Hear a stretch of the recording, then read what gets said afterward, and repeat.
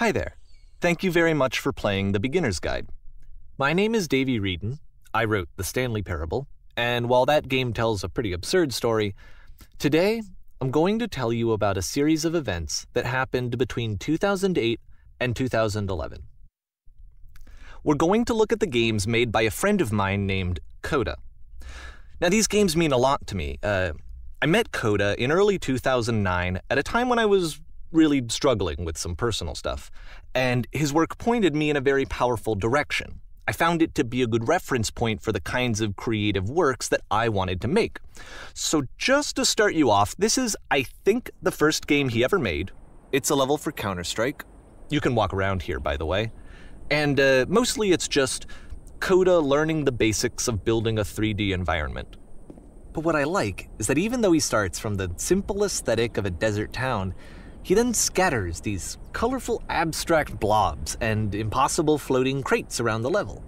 And of course, it destroys the illusion that this actually is a desert town, and instead this level becomes a kind of calling card from its creator. It's like a reminder that this video game was constructed by a real person. And it kind of makes you wonder, what was going through his head as he was building this? This is what I like about all of Coda's games. I mean, not that they're all fascinating as games, but that they are all going to give us access to their creator. I want us to see past the games themselves. I want to get to know who this human being really is. And that's exactly what we're going to do here.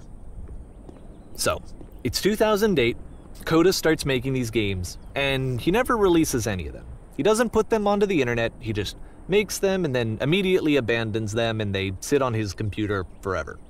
And I think he really understood this image of himself as a recluse. At one point, he jokingly renamed his computer's recycling bin to Important Games Folder. So, you know, this was just how he worked. He tended to crank them out one after the other without even really pausing to try to understand what he had just made, until suddenly one day, he just stopped.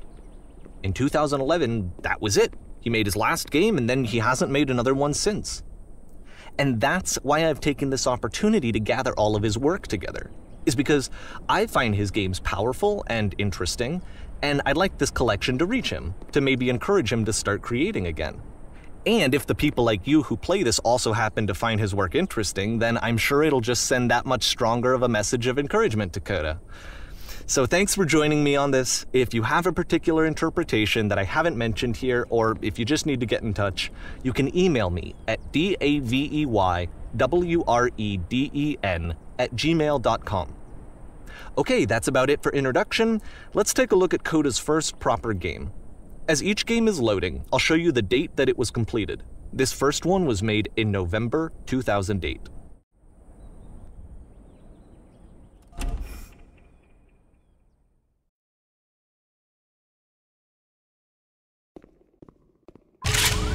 Warning. Whisper machine active. Shift to structure imminent.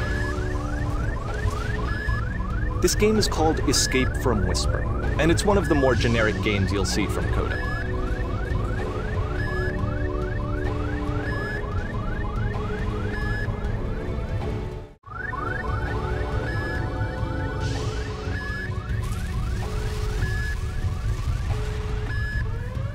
Security call breached.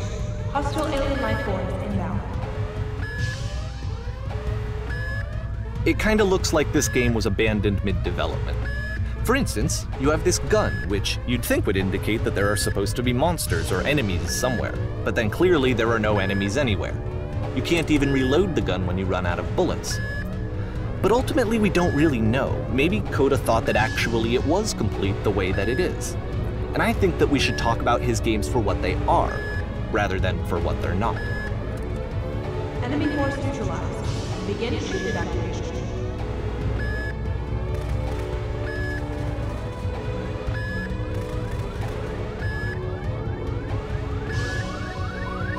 I love how you can see the bottom of the universe from this room.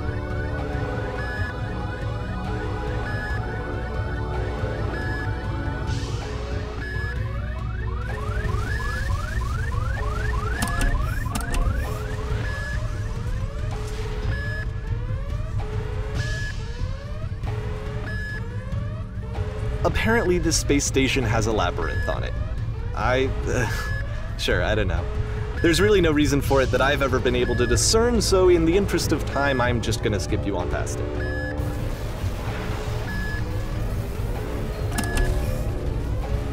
Okay, this is the part that's interesting. The game has this narrative about the whisper machine and how it has to be turned off, and then you get to the engine room.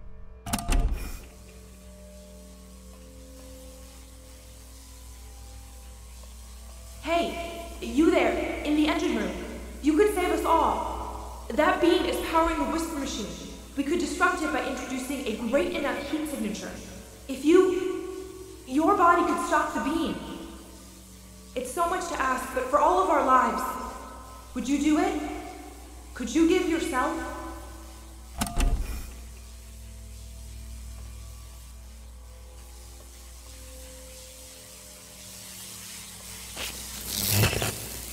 Let me pause here for a second.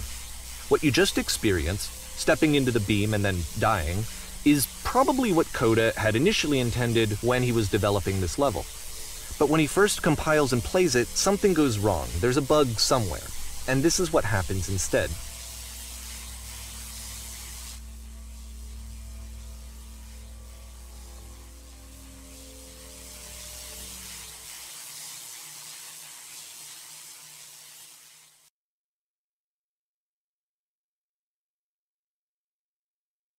The beam causes you to start floating.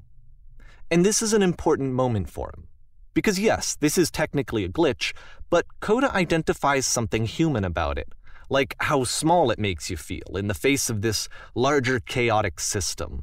Or this floating could be the afterlife, a peaceful place, juxtaposed against all of the hysteria that you've just had to traverse. I don't even know. I have no idea what he was thinking, but what's clear is that after making this, something lodges itself in his brain. He wants to do more of these really weird and experimental designs. So he stops work on this and moves on to a stream of tiny little games that go in all sorts of directions.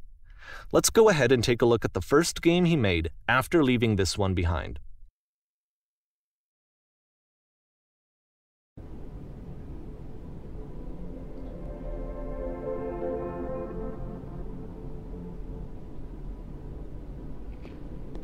Yup, in this game you can only walk backwards.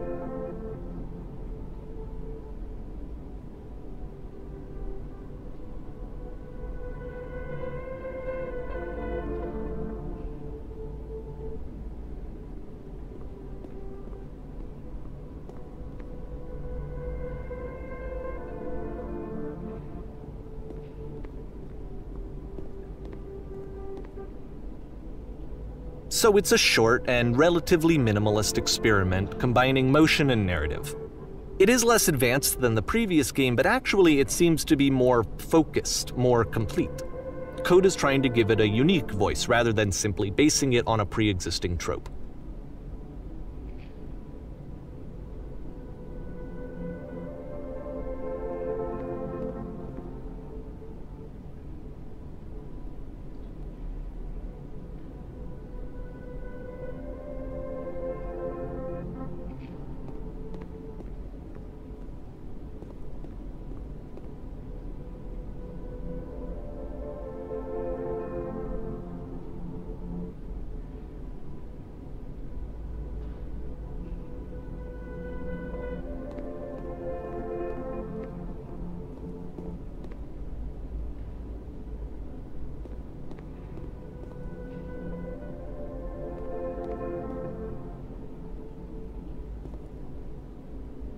It's a short little thought, it says what it wants to say, and then it ends.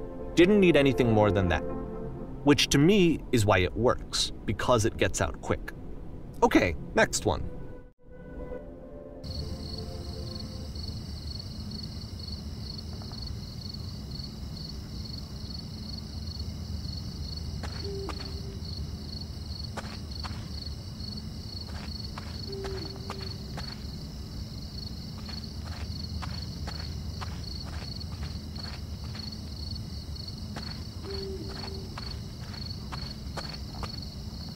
And that's it. Okay, the meaning of this game won't be clear just yet. Please be patient with me for a few more games and I promise you'll see what makes it interesting.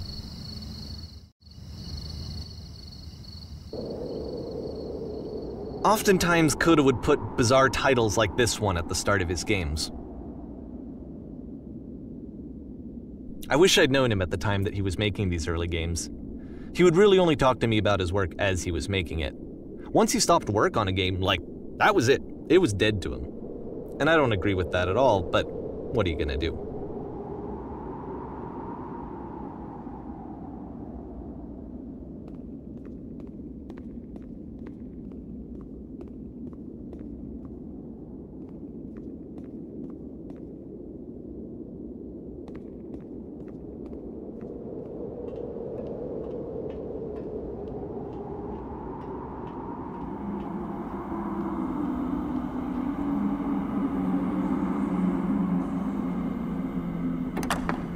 Once you've been slowed to an absolute crawl, the door at the top of the stairs opens. So why, if Coda's not showing these games to anyone, why bother opening the door at all? Well, to show you, I'm modifying the game here so that when you press enter, it'll bring you back up to full speed so you can enter the door for yourself.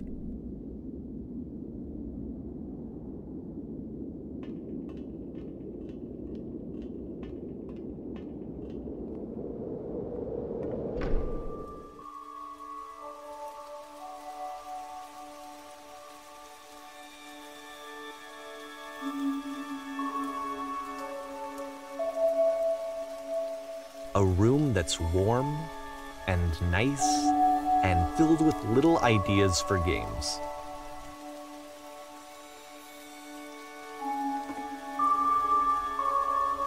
Coda would often tell me that he didn't mind if people thought of him as cold or distant. He said that he knew that he was actually a vibrant and compassionate person, but that it takes time to really see that. It can be a very slow climb to get there.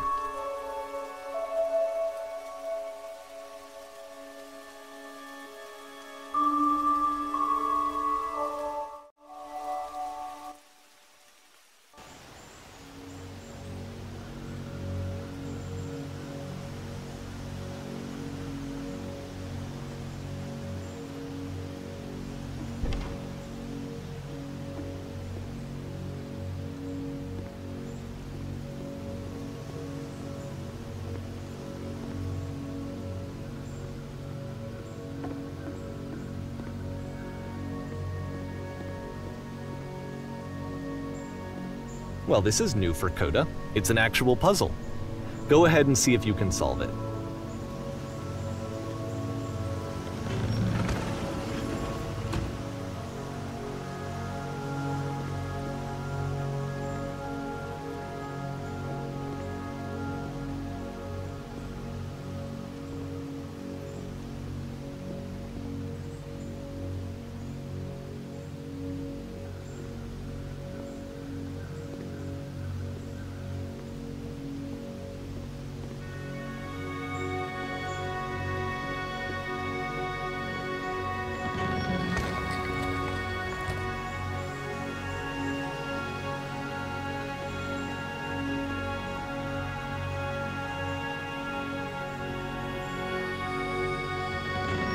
Don't forget that solution, because we're going to see this puzzle again soon.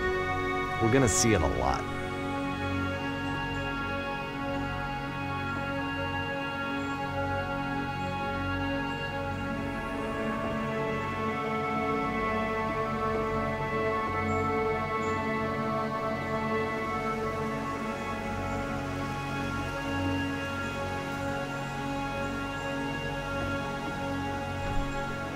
So that seems to be it, right?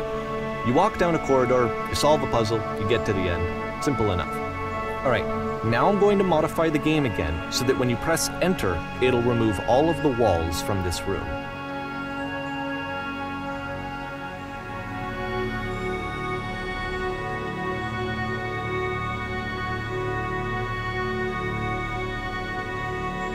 How about that? There was more to it than we had any way of knowing.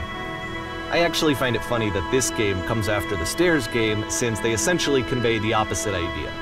So, in the Stairs game, a dull exterior concealed a rich interior, and then, in this level, a dull interior hides this fantastic outer world. Either way, I think that the point is the same. is that most of the time you don't get to know what you're missing, or even that you're missing anything. That's not your role as a player. So if your role here is not to understand, then what is it?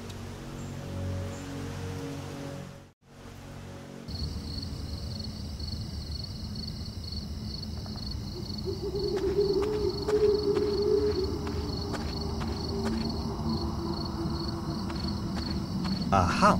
So, this, combined with the entering game from earlier, tells us that Coda believes his games are connected somehow. It could even be that the stairs game and the puzzle game are literally connected in between this and the entering game. There's a bigger picture that all of his games are meant to play a role in, some larger meaning that we won't be able to grasp until we've seen all of them. And once we have, we can step back and start to understand what exactly that bigger picture is.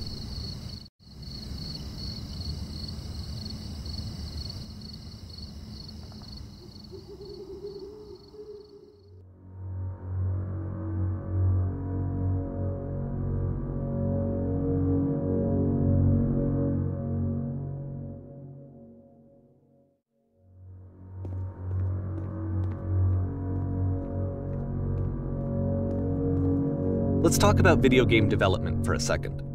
Every video game runs on what's called an engine, which determines what the game can and cannot do. So in other words, the engine is a set of tools for game development. To make all of these games, Coda is using an engine called Source. Like all engines, Source has certain things that it does well, and it has certain things that it does poorly. One of the things that it does very well is boxy linear corridors. That's why so many of Coda's games are set in these large, flat, empty rooms, is just because he's working with what the engine does well. The tools available to the creator shape what kinds of creative work they're going to end up making. You might consider paying attention to the architecture in Coda's games, to notice how they seem to stem from an engine that's very good at producing linear, boxy corridors.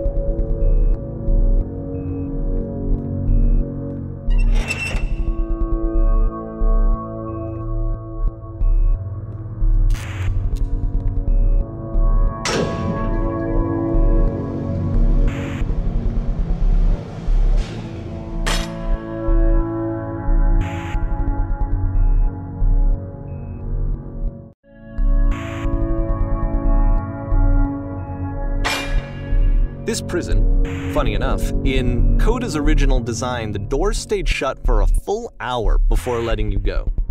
If you don't mind, I think we're gonna skip that.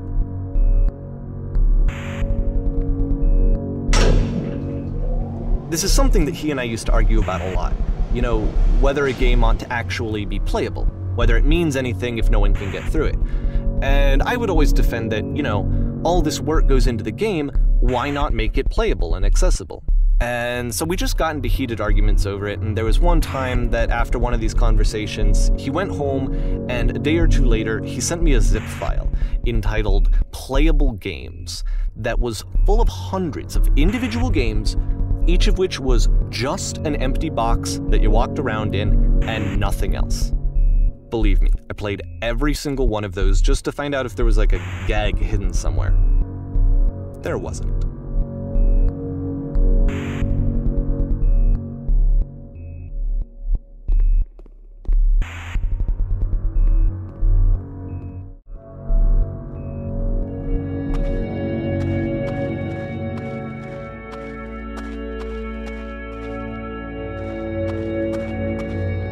It's the puzzle again, with the exact same solution as the last time.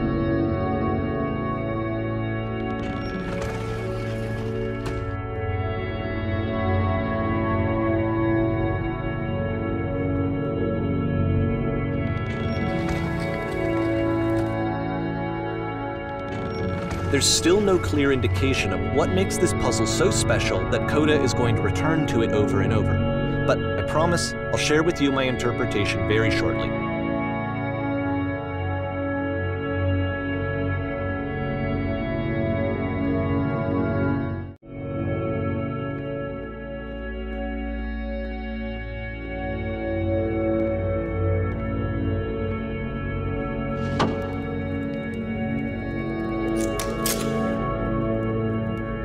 Here, Coda begins using a kind of dialogue system that he fashioned out of the engine's chat capabilities. Use the 1, 2, 3 buttons on your keyboard to respond.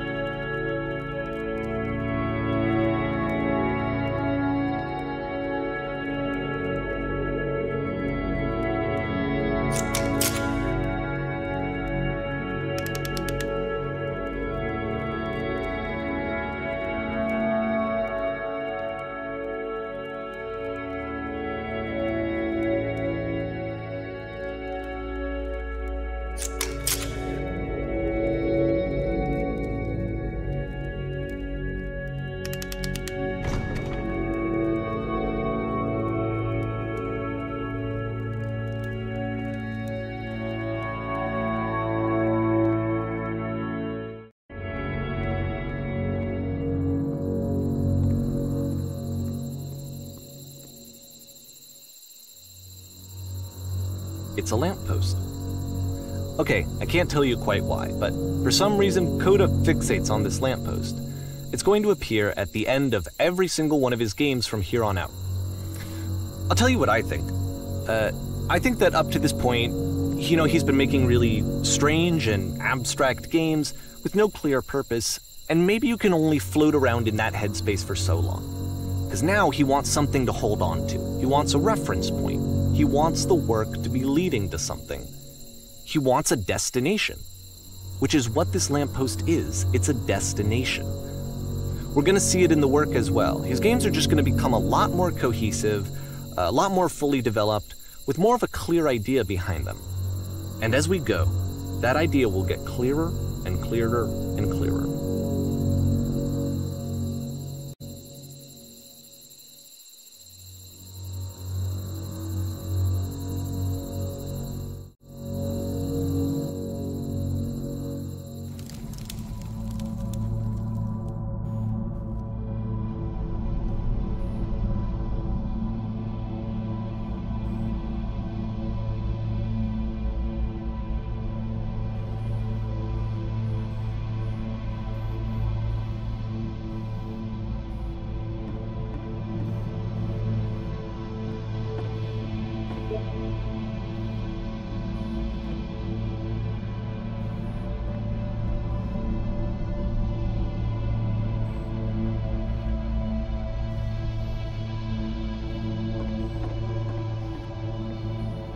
So first off, I'm sure you can deduce this, but this game is not connected to the internet.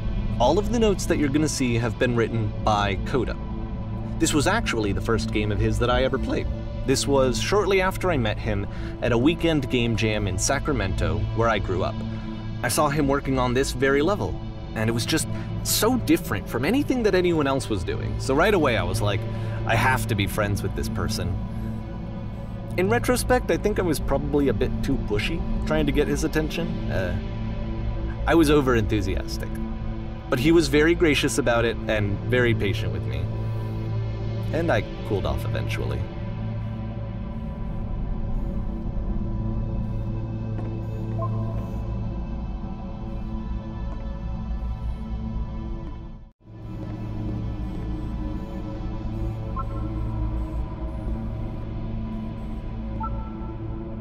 Oh, feel free to skip over any of these notes if they're not doing anything for you. Nothing extra is going to happen if you read all of them. Either way, to me they convey a sense of loneliness.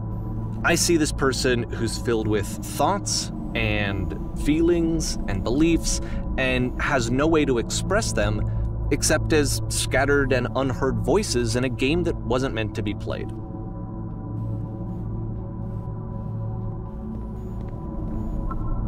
But it's ironic, isn't it, that in playing this game and seeing how alone Coda often felt, that we get to know him better and actually kind of connect with him.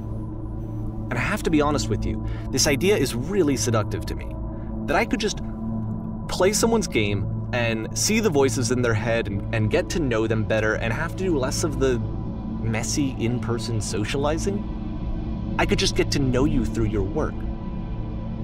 I think this is why I always liked Coda's games so much, is because it felt like they let me have that connection. I felt as though he was inviting me personally into his world. And then I feel less lonely too.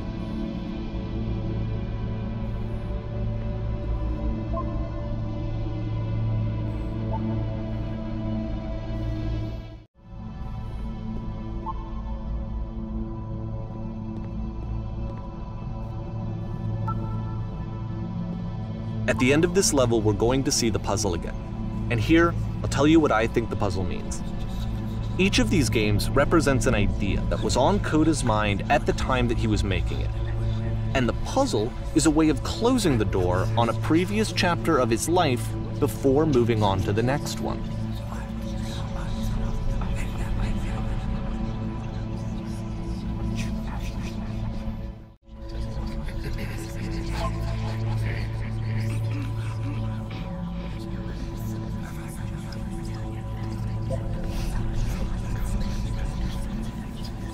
In each of his games, after exploring a theme that, he might find difficult, Coda can then place this puzzle that he knows has a reliable solution, he understands exactly how it works, and so it gives him a simple mechanism for moving on.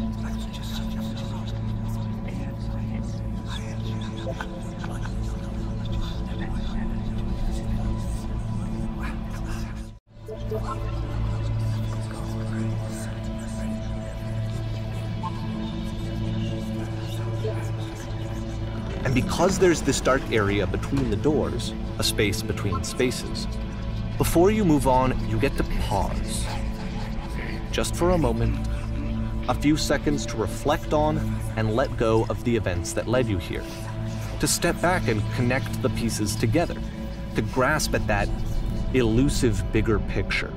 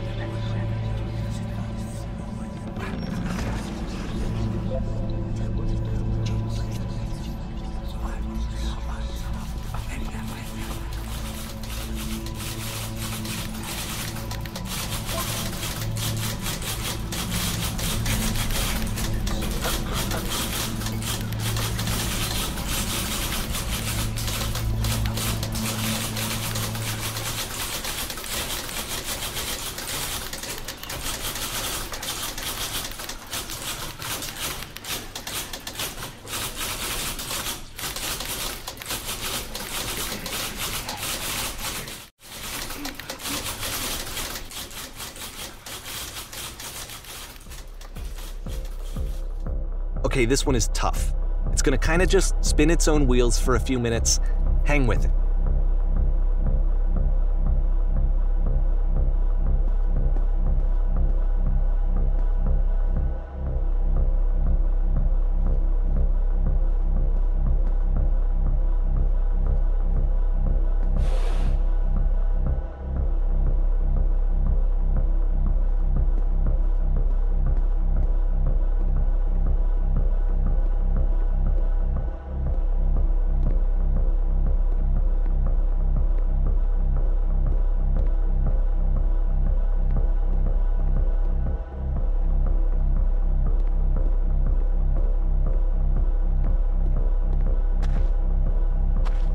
See, like, this is it, the whole game, and there's nothing that's particularly interesting about it. You just walk to the end of a hallway. Except, for some reason, Coda gets really fixated on this prison that has all of this modern furniture. And I don't know why, but he decides he needs to revisit this prison. He's gonna start over, use the same assets, turn it into something else. Okay, cool, here's version 2.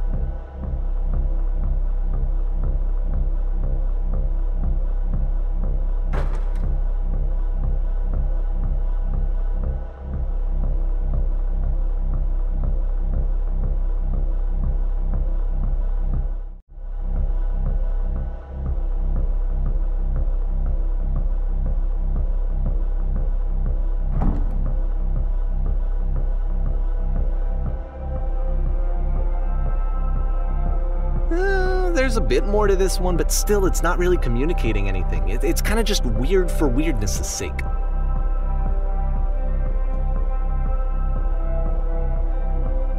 So okay, he throws it out and starts over. This time he comes at the prison idea from a different direction.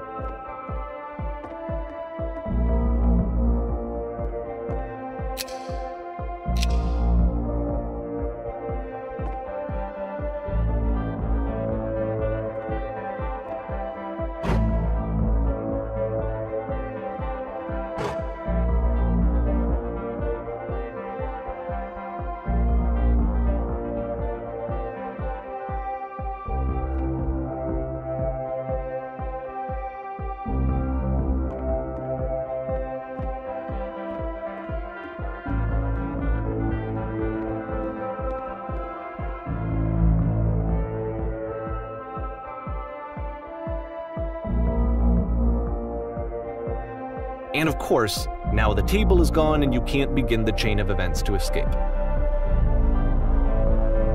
Here's a version where there are no bars, but you can't actually get to the well. And then a version where the inside of the prison is the outside and the outside is the inside. Let me just blink you real quick through a few more of these. I mean, he really unloaded on this prison idea. There's nearly a dozen of them. Personally, I think it's awful to watch this, to see a person basically unraveling through their work. And for what? Like, at what point do you just go, maybe there are game ideas other than this prison that I could be working on? But Coda doesn't have that voice telling you to stop, that particular mechanism of defense against yourself. Without it, you just spiral. And so he keeps going and going and going and going and going, and then he hits on something. And he likes it. And that's it. He's done. He stops making prisons. This is the very last version of the prison game that he created. And the reason I think it works is that the prison is not actually in it.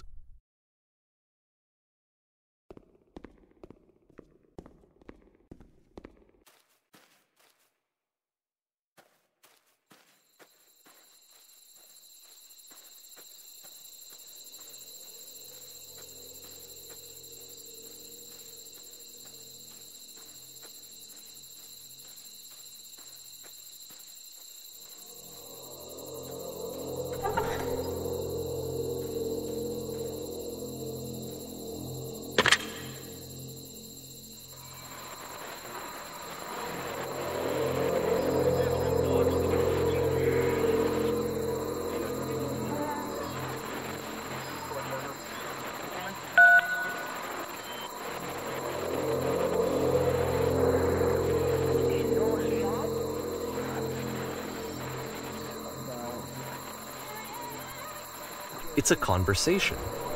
And so this is what Coda wants, is to be able to talk to someone, to share what's on his mind, and to get some good advice from someone who knows. But the irony is that even in this scenario, you're still talking to yourself. You know, all of these games so far are Coda talking to himself.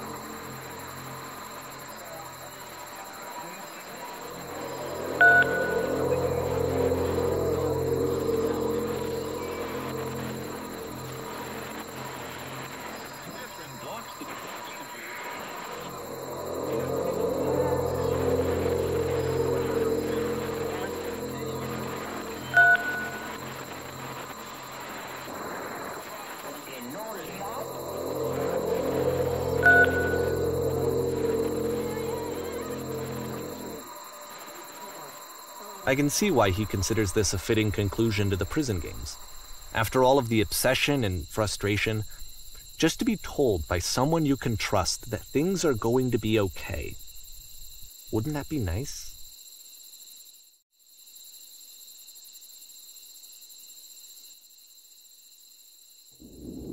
So what would it look like if Coda wanted to make a game about talking to someone other than himself?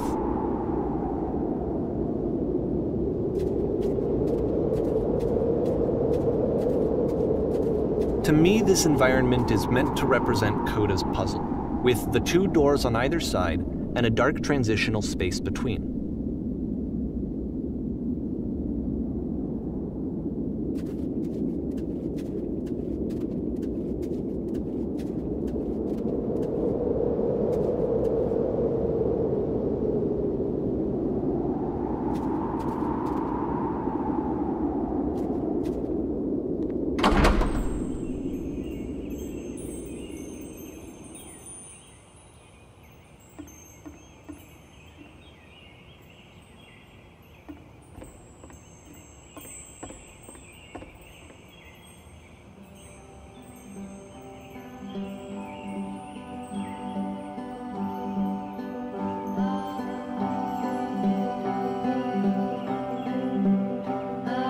You'll notice that the quality of the art is a step up from previous games, including this new and improved chat system, which he started using from this point on. From here on out, he begins putting much more effort into the visual polish of his work, and this particular game took 2 months to create as a result.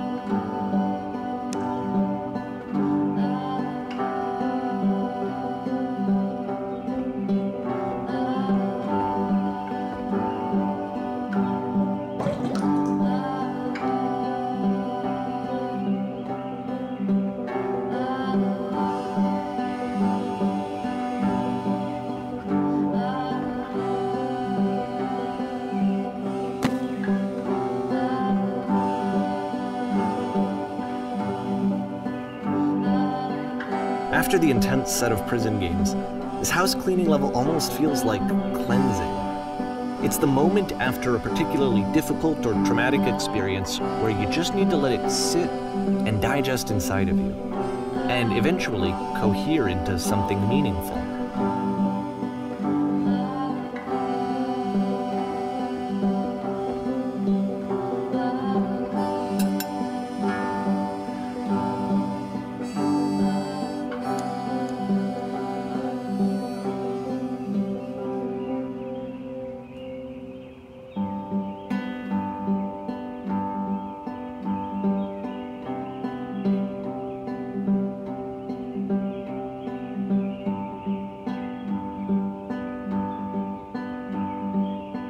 know that Coda really liked this game. Of all of his work, actually, this was the only one that he called me up to ask me to come over and look at it. This was during a period of a few months where he was like grossly happy all the time, just walked around with a constant smile on his face.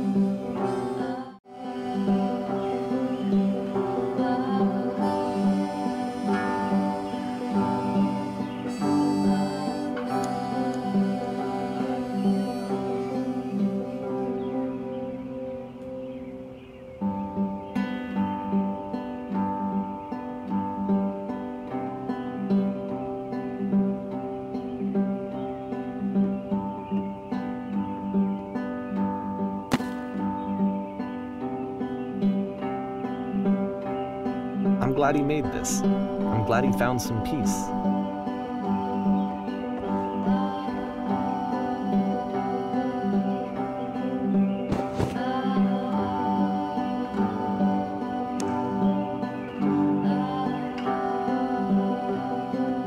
But, of course, it can't last.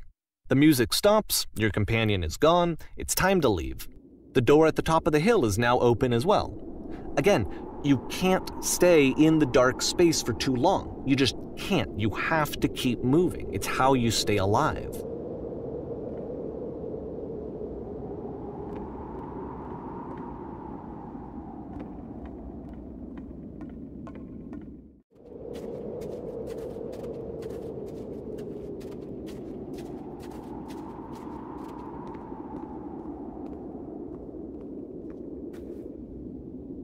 Which is the whole point of the puzzle doors, right?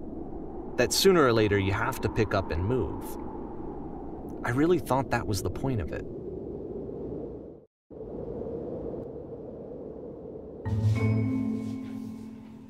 This one gets a bit goofy.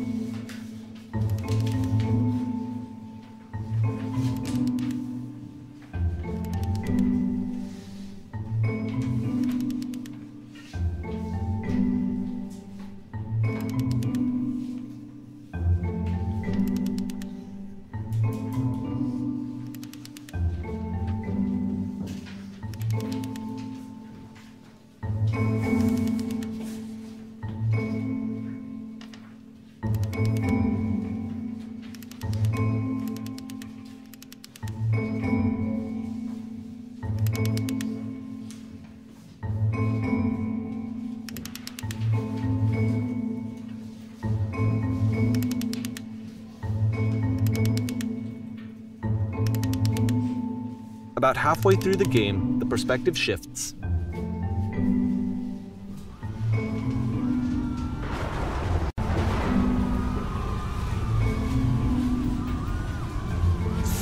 And you play as the teacher. And suddenly, you discover that your teacher is just as bigoted and afraid as you are. Oh, and also you can move around the classroom now.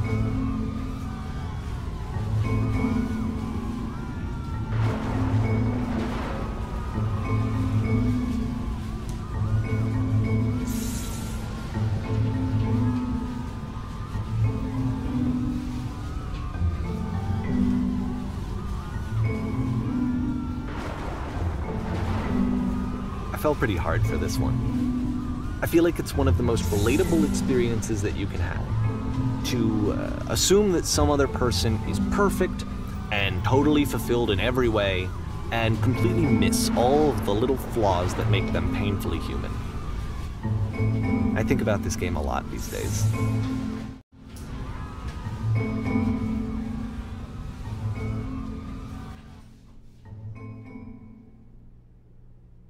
This one took a lot longer than all the others for Coda to make. It was 4 months between this and the last one. That's twice as long as it took him to make any other game before this, and it's not like it's particularly complex, so I remember I found that a little strange at the time.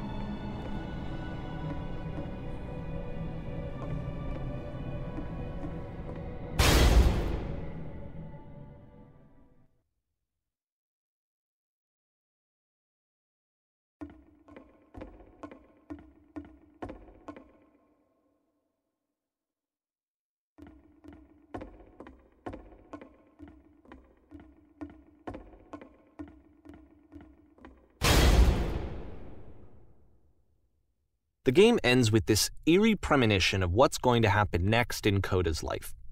The solution to social anxiety, to fears of having to perform and having to chase success, the answer for Coda is to withdraw, to hide himself away. Which is what leads to scenarios like the stairs that slowed you down several games ago, where it just becomes harder and harder to access Coda's inner landscape because he keeps retreating. He just keeps backing away from possible connections to anyone other than himself. And to be honest, I didn't consider it very healthy when I first played this game. It looked to me like he was trying to justify the idea of just disconnecting yourself from the world. And that wasn't what I wanted for him or for his games. Because I feel like a lot of his games are inviting me to connect with this person, to bring him closer. But what can you do? After this, Coda went off and took another 5 months to make a new game.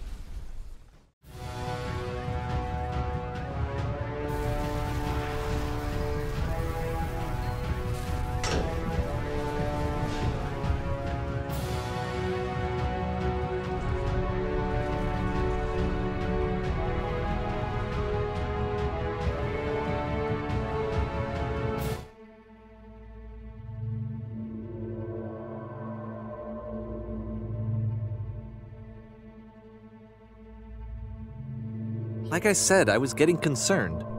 First off, he's never been this explicit in his work about exactly what he's thinking. So where's that coming from? But then even weirder, his work has potentially stopped being an outlet for him. Not like he's having trouble iterating on ideas, but he literally just can't think of new ideas anymore. And in person, he was being a lot more distant than usual. Like, you know how sometimes a person will just deflect anything that you say in order to keep themselves disconnected all the time? It was that kind of thing. Here was the point in my relationship with Coda where I really started to wonder if he needed my help in some way.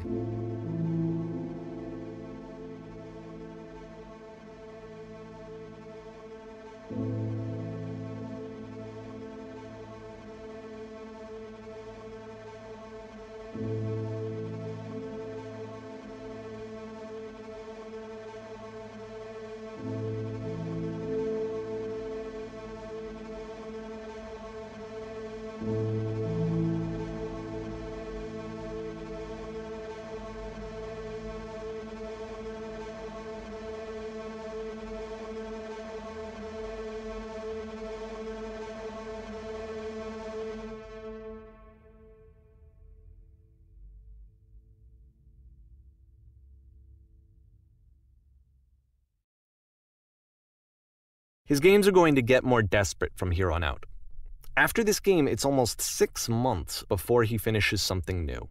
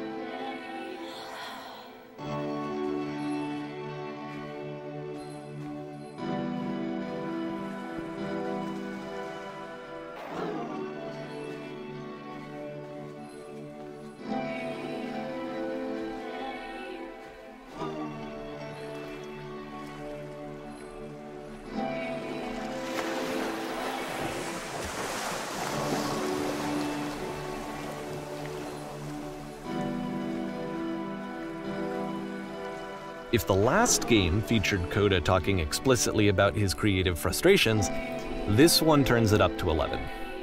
Now, put yourself in my shoes playing this. Here's a friend whose work is exhibiting signs of struggle, frustration, anxiety, depression, even. And yet, still, he keeps making games. He keeps throwing himself into the grinder even when he clearly doesn't have the energy for it anymore. Why? What is it for?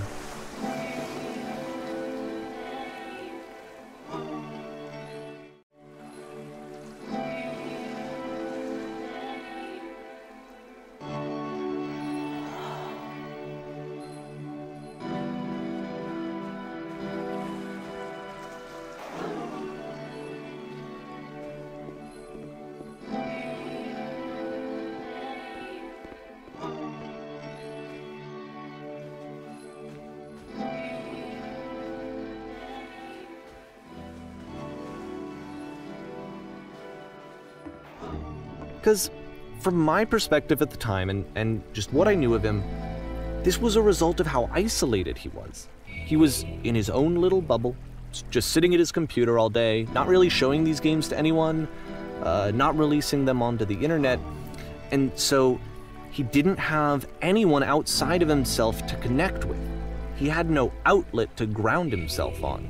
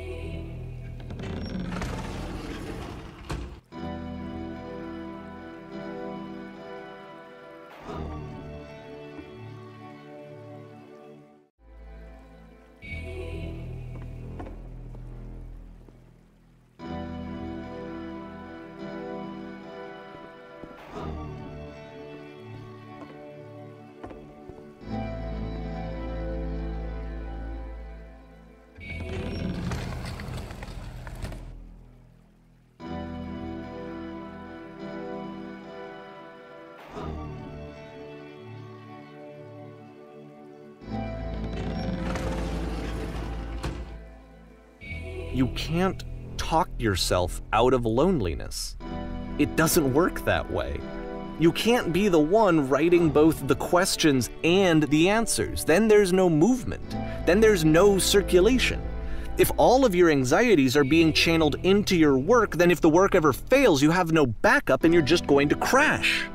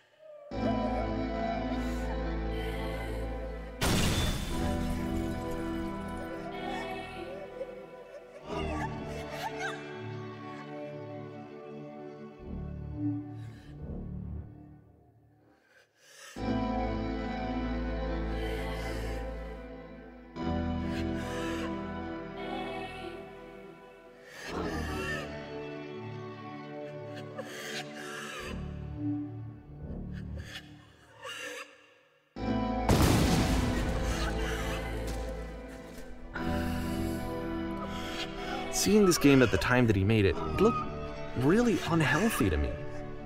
I was watching him do this to himself, and I hated it. I hated seeing him so trapped. It's like, video games are not worth this amount of suffering.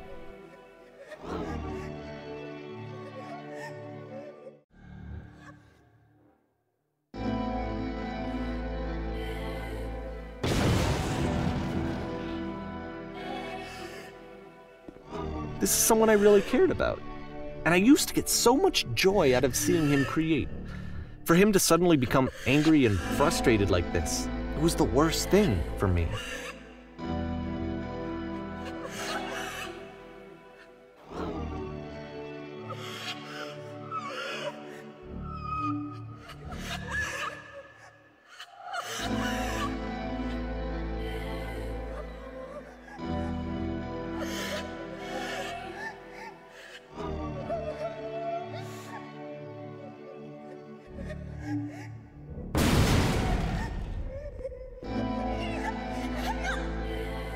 I don't know.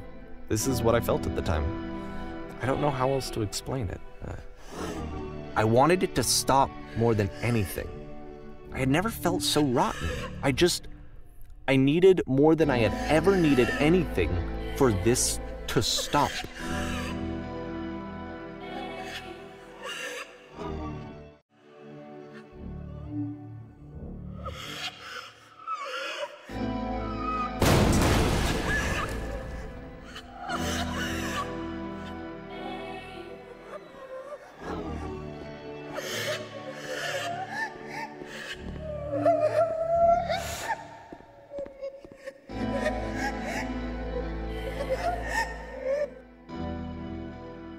But it didn't stop. After finishing this one, Coda takes another 7 months and comes up with a new game.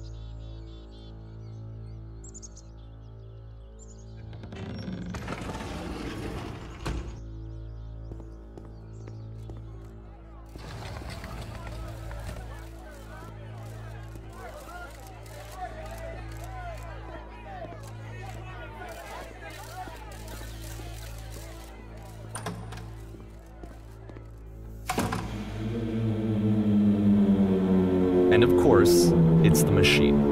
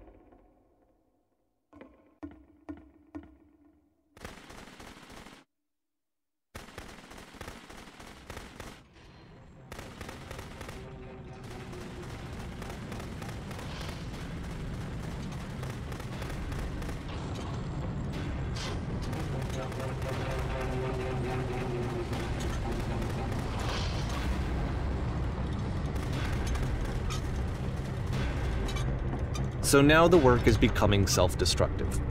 And I'll tell you, at the time that I first played this game, shortly after he made it, here's what I'm thinking to myself. I'm thinking that code is stuck in his own head, and that it's having a very negative effect on him, and that all he needs to do is just start showing his work to people, to get some actual feedback on his games. It might get him out of isolation. And so, as I'm thinking this, I realize that I could be the one to initiate it. Because it would never occur to Coda to start actively soliciting feedback, so what if I did it for him? If he could see the difference it would make to have more actual conversations with other human beings, would that bring him out of his mental spiral? Would it give him confidence in himself? Would it bring meaning back into his work?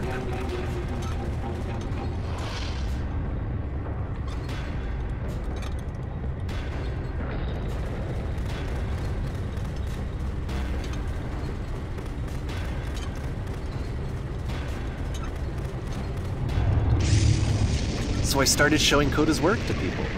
I took this one, and the islands which you just played, the theater, the notes, the house cleaning game, and some of the prison escape games. I brought them to people that I knew and trusted. I asked their opinions. And the great part is that they really loved his games. You know, the point of it all was just to give him some external reference point, but they genuinely loved his work. There was nothing for him to be afraid of.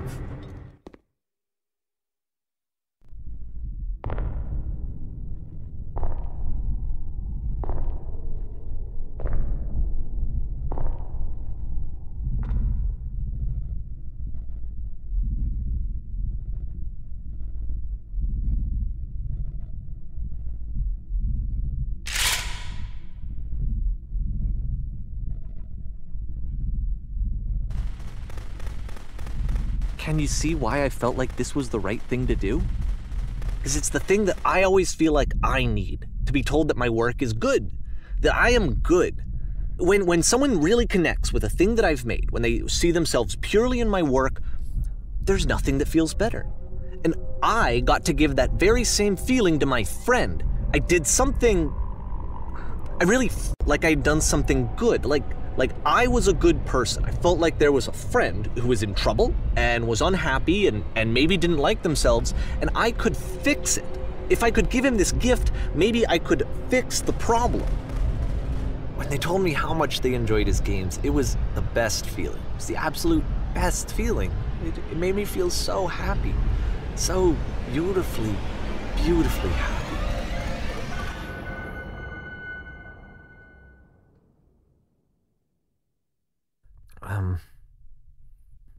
So anyway, Coda finishes this game, and then really he just kind of takes off for a while. So this is June of 2011, and I didn't hear anything from him for several weeks, I guess. And so out of nowhere, one day I get an email, and it's got a private link to a new game of Coda's. This one is called The Tower, and to my knowledge, it's the last game that Coda ever made. So let's take a look.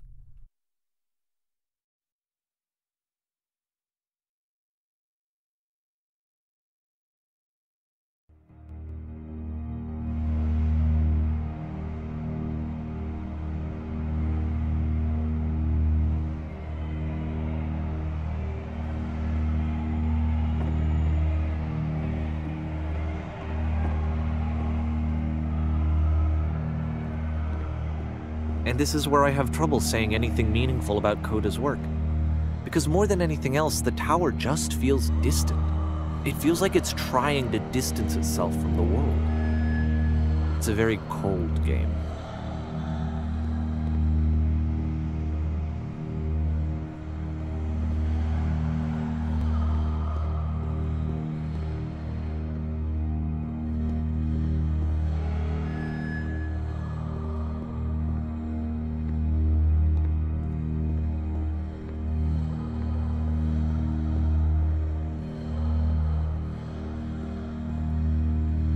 This room actually has a maze in it.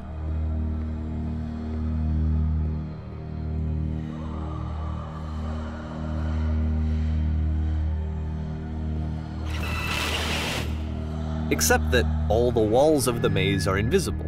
And then every time you touch one of the walls, there's this awful flashing and noise, so the experience is really miserable. The game goes beyond not being meant to be played, it actually seems to despise the player for trying to play it at all. But I do want to show you the rest of the levels, so when you're ready to continue, press enter and I'll put a bridge over the maze.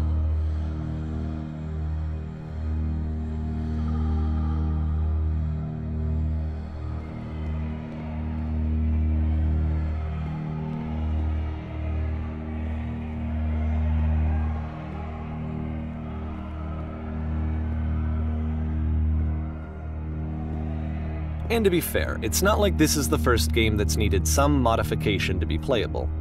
Like the house cleaning game. You know, that one used to actually loop the cleaning chores and you just cleaned a house forever. I had to cut it off so that you could exit the house and the game would actually end. But that game had an idea that it was actually trying to communicate. What's the deeper idea behind the invisible maze?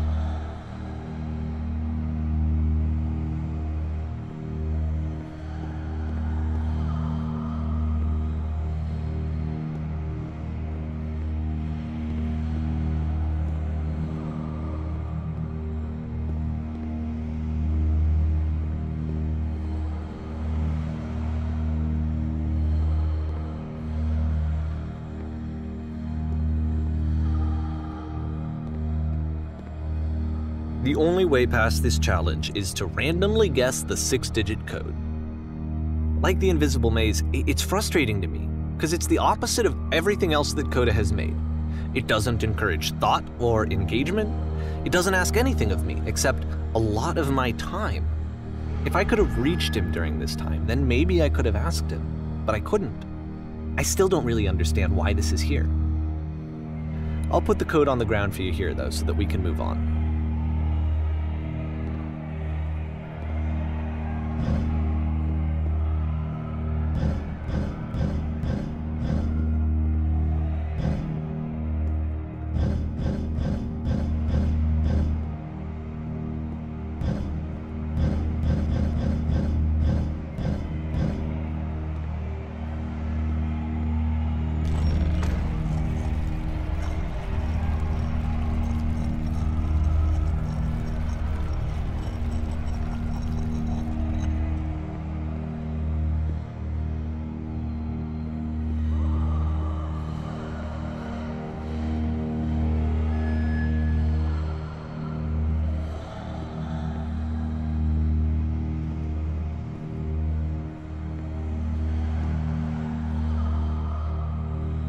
The switch to open this door is actually on the other side of the door, meaning that it's literally impossible to solve from this side.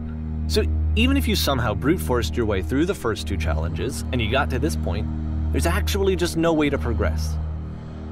And it's scary for me, the idea of Coda cutting himself off entirely, just saying, you know, that's it, that's the end of the conversation, not giving me any way to fix the problem. I feel like a failure, I guess, when I can't fix the problem. But I can open this door for you, so let me do that.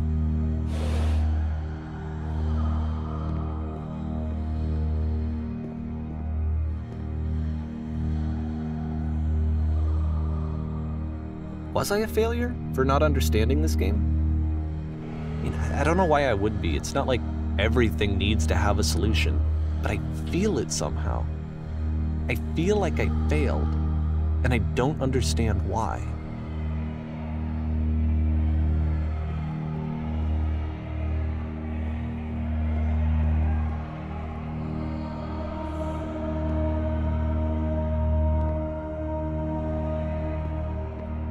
I remember, it's June of 2011. I'm playing this for the very first time. And as I'm playing, I'm thinking to myself, I don't know this person. I have no idea who this person is. It wasn't the guy I knew, it wasn't my friend. I had come to so many conclusions from looking at all of his work up to this point, and then suddenly none of them...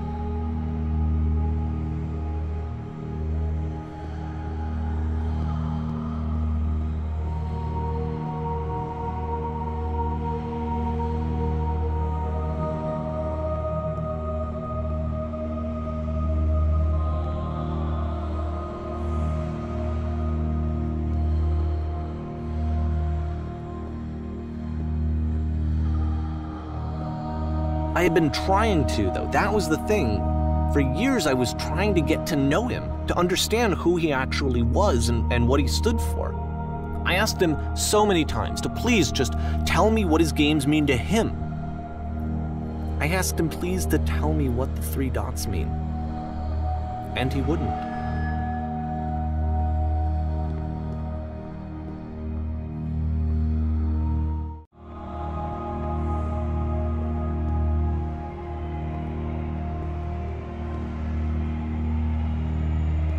I just felt so strongly that if I could have connected with him, that if I could have somehow made his work my own, that I would finally be once and for all happy. It was that I needed to see myself in someone else. I needed to be someone other than me.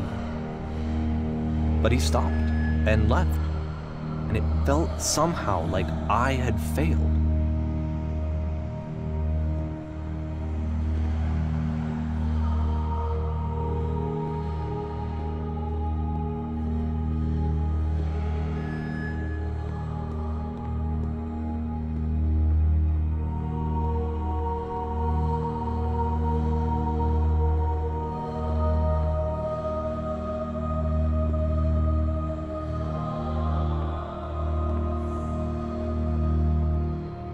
Where did I screw up?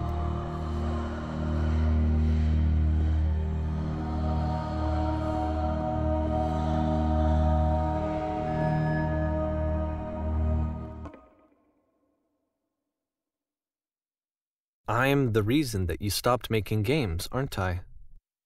It's because of what I did. I poisoned it for you.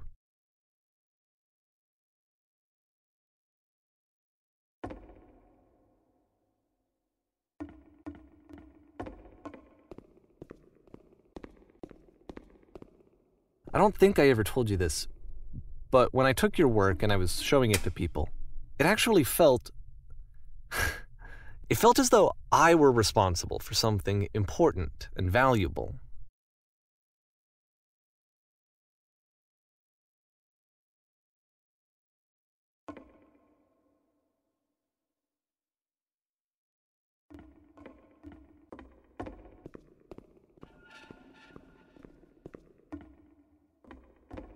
And the people who played them, they treated me like I was important.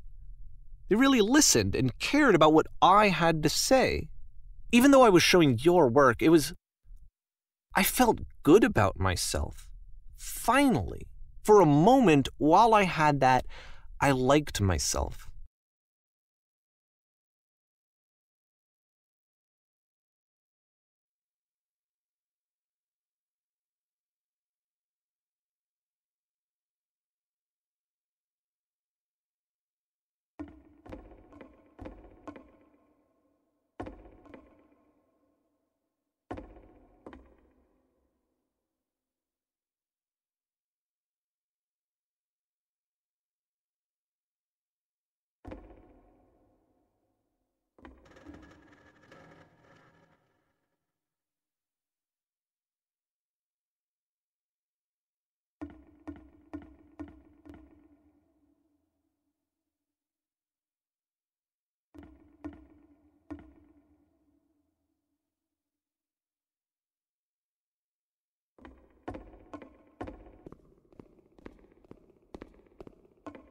And then you stopped, and I didn't have anything left to show people. I just had to be with myself. And as soon as that happened, there was no feeling at all. Nothing. Less than nothing. What does that mean?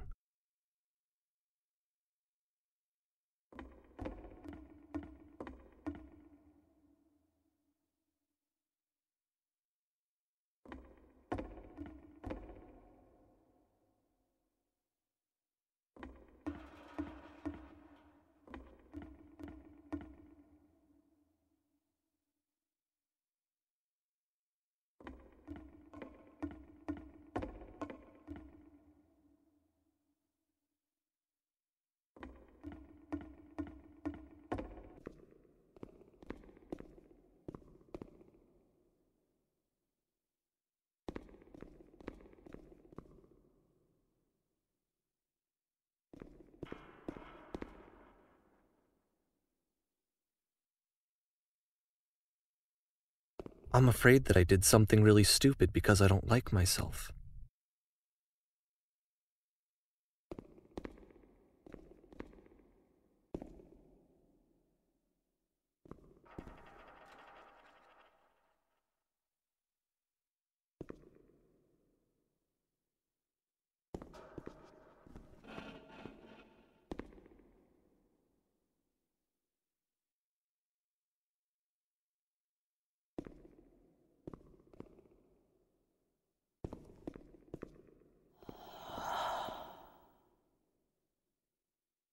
That's why I'm releasing this collection of your work, is because I haven't been able to find any other way to reach you.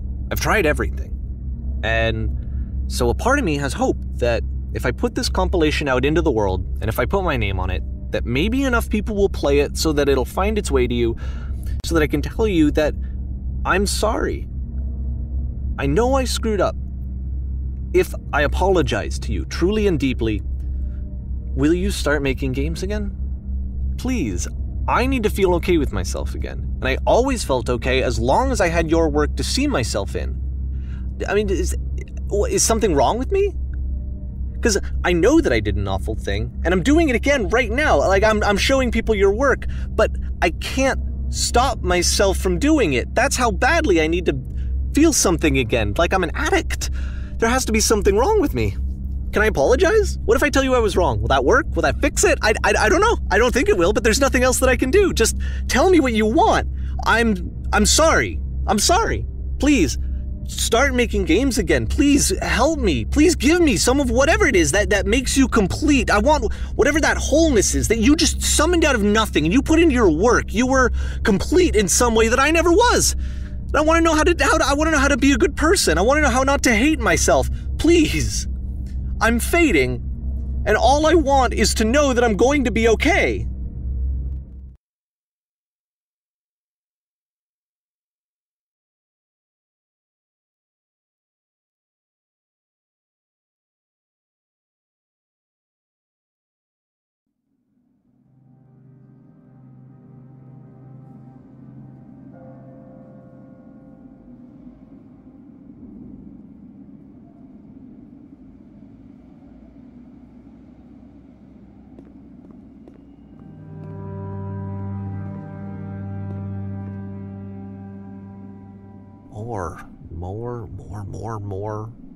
More love, more praise, more people telling me that I'm good. Always more. It's like a disease.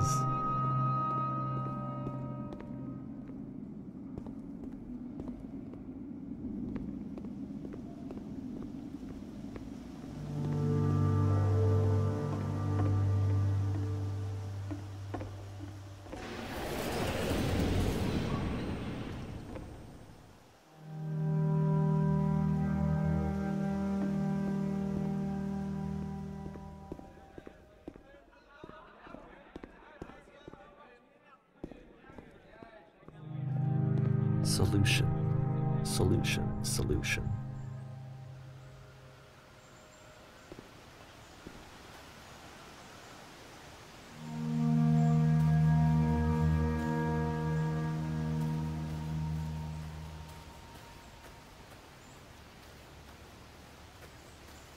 I guess if someone had told me ahead of time that he just really enjoyed making prison games, maybe I wouldn't have thought he was so desperate. I wouldn't have told so many people that he was depressed. Maybe he just likes making prisons.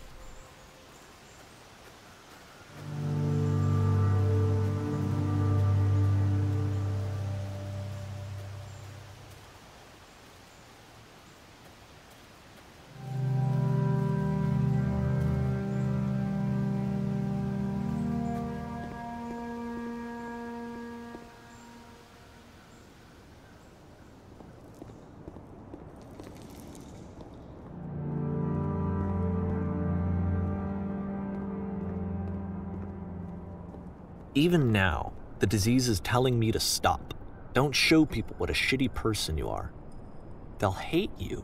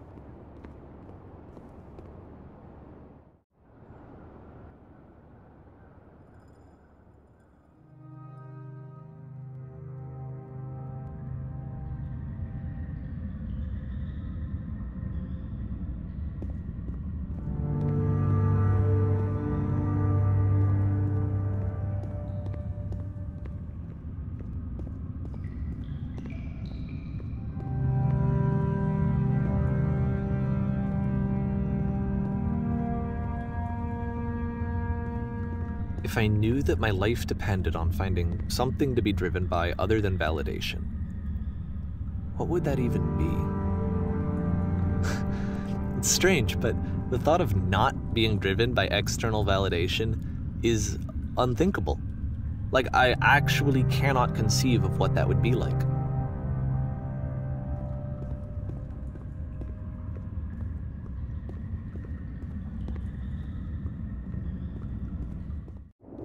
What now?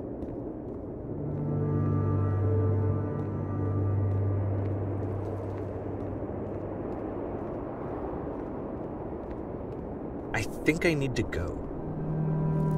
And I'm sorry, because I know that I said that I would be here and I would walk you through this, but I'm starting to feel like I have a lot of work to do. I have a lot that I need to make up for, and so I'm just gonna... Okay.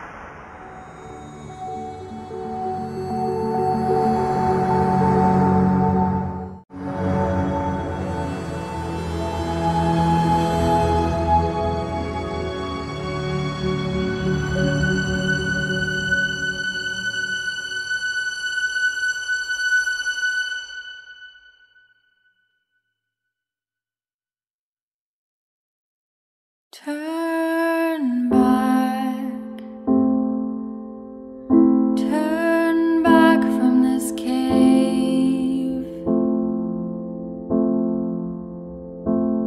You said